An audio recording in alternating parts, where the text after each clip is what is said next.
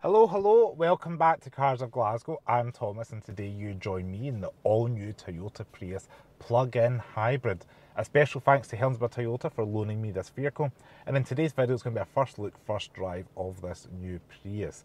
I will get a full review out to you at a later date, but for today I want to show you what the car is like, up front, interior, some of the Easter eggs within the car, and just kind of give you a general overview of what the new Prius can offer. So this is the front of the new Prius. As we can see, we've got a nice stylish front end, and I like the fact that things like your radar cruising, that's all hidden into the grille. You know, it's not a big obvious thing, and Toyota have really done well with the design of this car.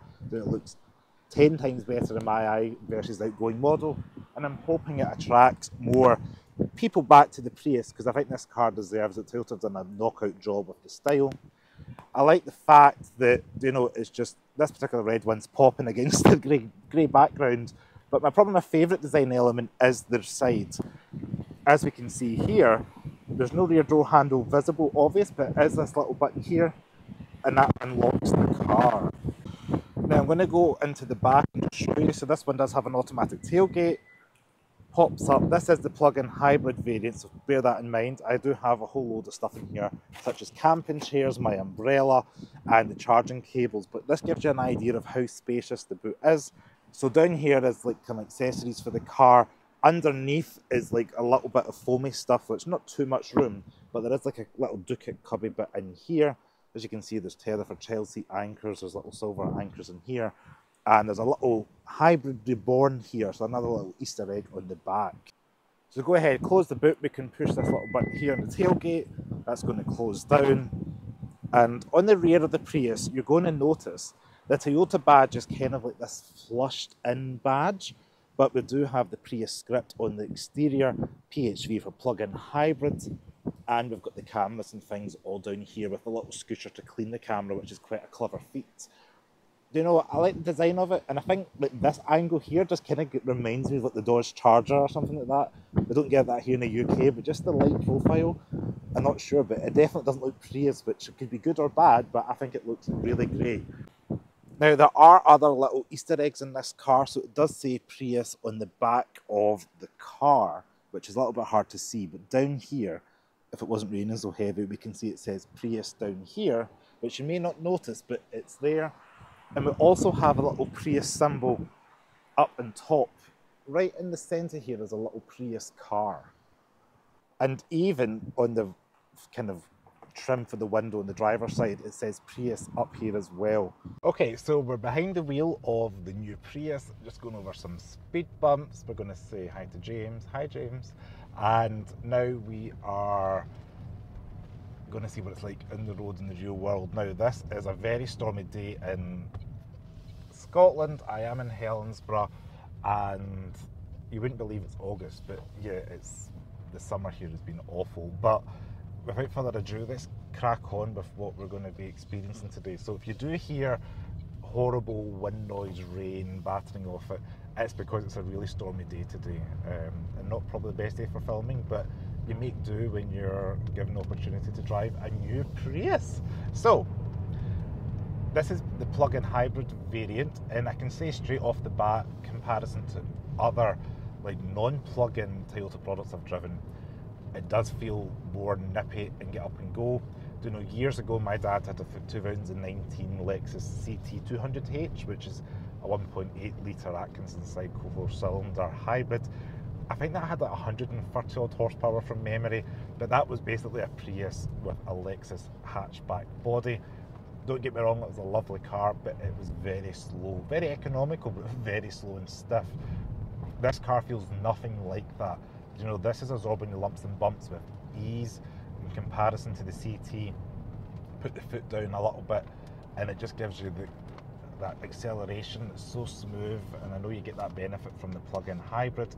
And you know, Toyota have been making the hybrid for over 20 years, since the Mark I Prius. It started off as a little kind of like stubby saloon, and then the Mark II came out like 2003, 2004 with the hatchback that we kind of know and love, with that kind of slopey style, and it kind of stuck with that, changing it ever so slightly over the generations. And now this one still has that Prius kind of profile, but just looks dead sexy and good looking.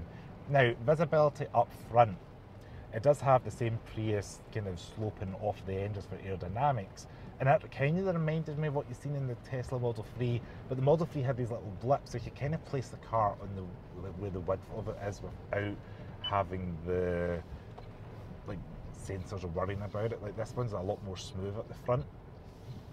Not saying it's a bad thing, just it's something I've noticed. But you know, turning, you know, it's pretty okay around town. You know, this is a great car for people that are not car enthusiasts, you know, and it's always been that case. And I say the same thing about the Model 3. You know, if you want an electric car that's like, you know, great for the family, great space, go buy the Model 3 because that's what it's great for. And there's actually a black Model 3 there. As I say that, and this is going to be for people that don't want an EV. You know, you maybe buy the plug-in because you want some EV range, but still want to have the petrol, so you can go like through the Scottish Highlands and not have to worry about finding a charger. The non-plug-in version of the Prius has always been great and popular because you get that good blend of fuel economy and electric driving at times throughout town. Now I've been driving a mix today on electric and kind of hybrid modes, just letting it do its thing automatically, and it is seamless. You know, I do think it's doing pretty well there. So visibility all around is great. The camera's great. As I do like the little kind of washer it's got there, and the little Easter eggs in this car. You know, it's going to be fun to entertain and show kids in your family, etc. And the infotainment's easy to use, and so's all the like tactile buttons. You know, the car's got these buttons here that you're going to remember where they are and physically have to push, which, you know, again, if you don't want a car where you have to dig through screens and things like that to get heated seats on, you can physically touch the buttons for heated and cooled seats. So that's going to be a good plus there. Now, apologies, I can hear the wind coming through the phone there, or through the glass there, so I can only imagine what's coming through in the microphone, but you can hardly even see a fruity green up today. And we're getting, there we go, cross traffic alert. That actually, the image shown actually looked like a Toyota Corolla cross, which we don't get currently in the UK, but that's kind of what came up there. I never knew I had front cross traffic alert, I knew I had rear, so there's a little something I've learned today in the first drive. Give this one last, up to 40, there we go. Do you know, it's pretty confident. Do you know, I'm enjoying myself, it's a good car. So my final thoughts on the Prius plug-in. So it's great if you're looking for, you know, a compact exterior-wise dimension, small hatchback, I guess, but meanwhile it's offering big space inside, which is what the original Prius offered. And we're getting the fuel economy benefits. You know, this one is a nicely spec'd one with the kind of leather seats, cooled seats.